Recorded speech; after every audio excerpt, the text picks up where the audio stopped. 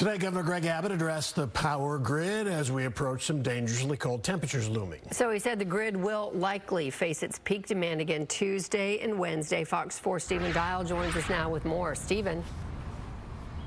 Sound like a broken record when we hear about extreme below freezing temperatures.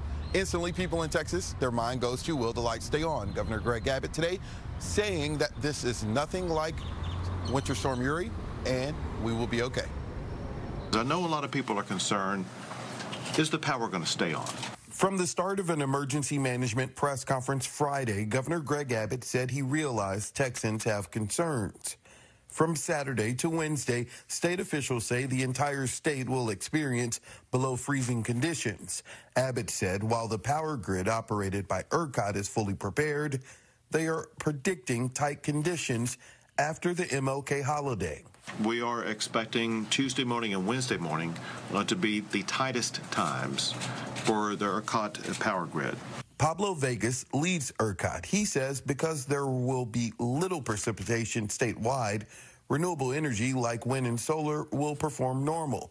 Vegas says that changes with winterization also has power generators more prepared. We've completed nearly 1,800 weatherization inspections across power generation and transmission facilities over the last couple of years. We're on track to do 450 this winter alone. Abbott echoed that statement, saying this is a different type of storm compared to Winter Storm Uri, which resulted in the state being in the dark for days. It will last for several days, but it will not be anything close to what we experienced during Winter Storm Uri. We're much more prepared for this than we were for Winter Storm Uri. As of Friday, looking at the forecast, ERCOT says we will not go into any conservation calls. We do expect the ERCOT grid to be normal conditions throughout this weather event. There's not an expectation of an energy emergency, and we are not calling for conservation at this point in time. Now, things can change. Now, ERCOT and Governor Abbott, they were quick to say, if your power goes out, first contact your power utility operator. So the different companies that you pay your power bill to, they say the possible ice and possible strong winds can down power lines and tree limbs.